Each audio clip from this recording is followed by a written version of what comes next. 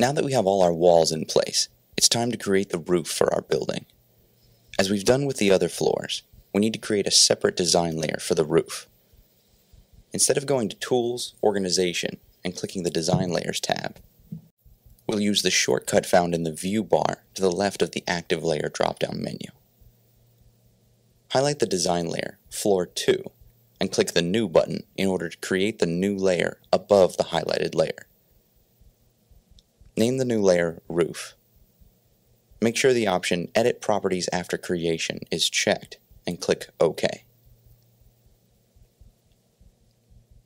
In the Edit Design Layers dialog box, set the elevation field to 22 feet 8 inches and the layer wall height field to 2 inches. Once these parameters are set, click OK.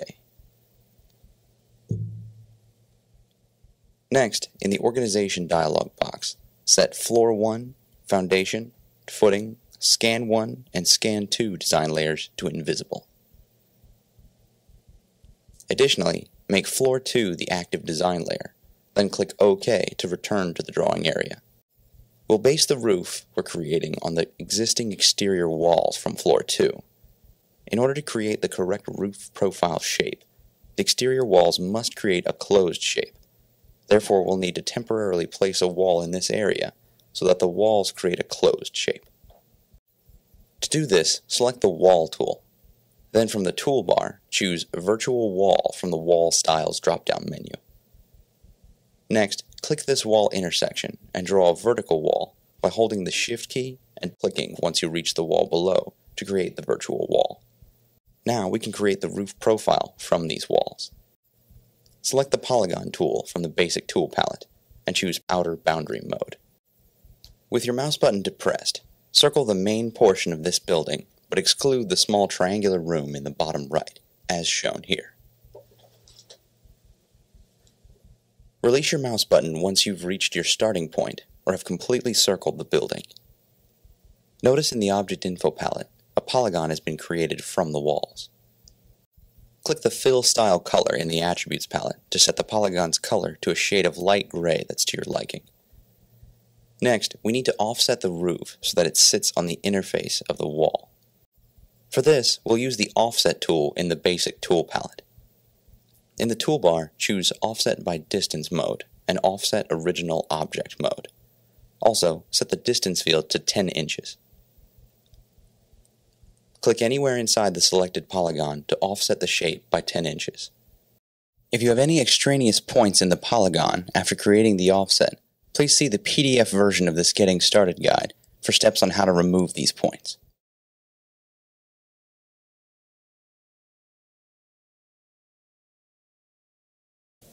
Now that the roof shape is complete, we need to create a few smaller portions of the roof.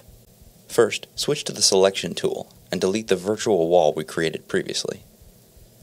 Also, you can select the polygon we've just drawn and move it to the roof layer. After you select the polygon, choose Roof from the Layer drop-down menu in the Object Info palette. Additionally, let's choose Roof from the Active Layer drop-down menu in the View bar to make it the active layer. Now, you can choose the Polygon tool from the Basic Tool palette, but this time switch to the first mode, Vertex mode, in the toolbar. Create a triangle by clicking on these 3 points, in the order shown. Click once more on the start point to create the polygon. We also need to create a roof from the room in the bottom right portion of the building. To do this, we'll use the Polygon tool in the second mode, Inner Boundary mode. Now, make Floor 2 the active design layer in the Navigation palette. Then just click inside these 3 walls to create the polygon. With the polygon selected, change the Layer menu in the Object Info palette to Roof. To create the last section of the roof, you need to make Floor 1 visible. As you can see, there are 2 areas where the circular walls extend past the current roof. Therefore, we'll need to create 2 more polygons for the roof in this area. First, select the Arc tool from the Basic Tool palette. Also choose the second mode in the toolbar, 3 points mode.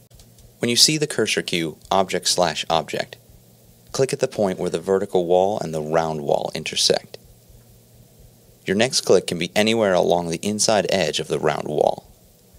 Then click on the opposite end of the curve once you see the cursor cue object/object to create the arc. Set the fill for this arc to none in the Attributes palette. Now select the Line tool in the Basic Tool palette and click on both endpoints of the arc you've just drawn. You'll know you've successfully snapped the endpoint when you see the cursor cue arc end. You'll need to combine these two objects to create a polyline. To do this, hold the Shift key and select both the line and the arc. The Object Info palette should display two objects. Then go to Modify, Compose. After completing this operation, the Object Info palette should now display Polyline. Now simply use these steps to create the same polyline over the remaining portion of the round wall.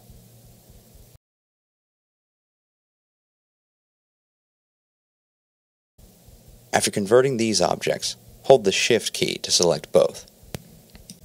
Change the polyline's fill style from none to solid in the Attributes palette. Hold the Shift key and then select the two other polygons with a white fill. Then, click the Fill Style Color to set the polygon's color to the same shade of gray that you applied to the larger polygon. Now it's time to convert these polygons and polylines into roof faces. To start, make Design Layer Roof the active layer in the Navigation palette. Then, select the largest polygon that covers the main building. Go to AEC, Roof Face. In the Create Roof Face dialog box, choose Rise over Run for the roof slope. Also, choose Vertical for the edge miter and hole miter. Additionally, input the following values: -24 inches for the axis Z field, 0 inches for the rise field, 1 inch for the run field, and 4 inches for the thickness field. Then click OK. Next, we need to draw a line that defines the roof's slope. So click anywhere inside the polygon and move your cursor downward while holding the Shift key. When the cursor cue vertical appears, click to complete the line. You should now see a black arrow displayed with the line. This arrow indicates which side of the object will be the raised side of the roof. Move your cursor to the right of the line so that the arrow points in this direction as well. Then click again. The arrow should turn blue, which indicates that the roof face is complete. Again, notice in the Object Info palette that the object is now displayed as a roof face. Let's make the triangular polygon in the bottom right area to a roof face as well. Select the polygon, and then again go to AEC, Roof Face. In the Create Roof Face dialog, all of the parameters we set previously should have been retained, so all you need to do is click OK. To create the roof axis line, draw a vertical line along the right edge of the polygon.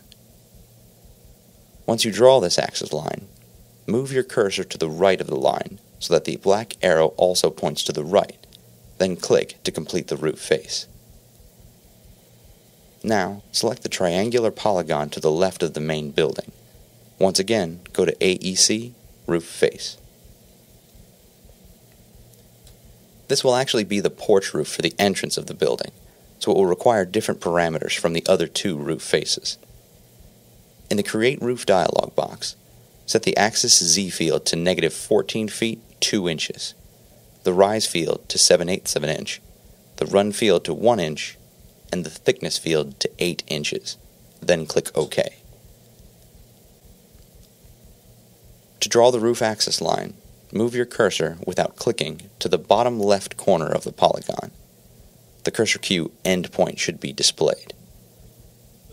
Hover your cursor there until the smart point is acquired, when a red box appears around the point. Then move your cursor upward. As you do this, you should see a green extension line appear along with the cursor cue Align H. Once you have a little space between your cursor and the smart point, click to start the roof axis line. Continue moving your cursor upward while holding the Shift key. When the cursor cue vertical appears, click to complete the roof axis line.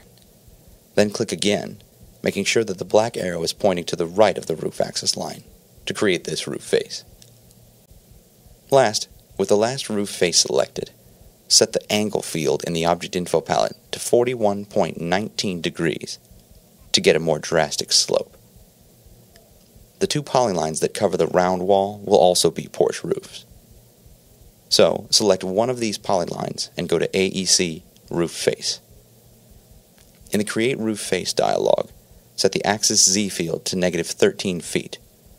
Also, set the Rise field to 0, the Run field to 1 inch, and the Thickness field to 4 inches.